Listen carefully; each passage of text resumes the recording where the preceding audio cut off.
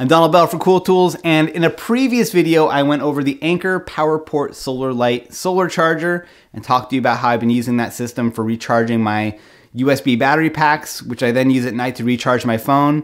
It's been great, but it took me a while to dial in the process and I learned a lot along the way. So in this video, I'm gonna go over some tips and hacks for getting the most from your portable solar charger. My first mistake was setting this up in a window instead of setting it up outside in direct sunlight.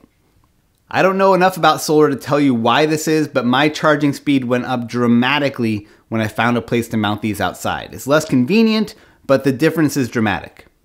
Which is another tip. With just some nails or screws, you can create a hook for the loops on the panel, making it easy to temporarily mount outside. I picked two places in my yard that get the best sun throughout the day and popped in some screws and covered the exposed threads of the screws with gaffer tape so that they wouldn't eat into the loops. Nails would have worked just as well. And when you hang it, you can use the loops that are in the corners, or you can use this loop right here in the middle to hang it from just one point. Now, another thing I learned the hard way is to not leave this up into the evening or overnight.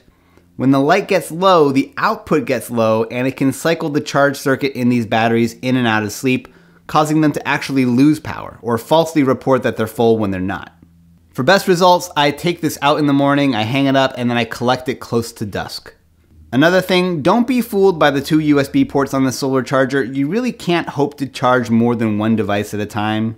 In my experience, having two things plugged in really just choke the power going to either device. Finally, consider heat. Whether you're charging a phone or a battery pack, those both have their own overheating protection that will prevent them from working or charging if they think they're too hot. But here you are, putting them in direct sunlight for hours at a time.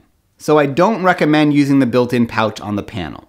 You could use a longer USB cable and store your battery or gadget in a cooler spot, or you could do what I did and use one of these insulated fireproof lipo charging bags to keep your battery in.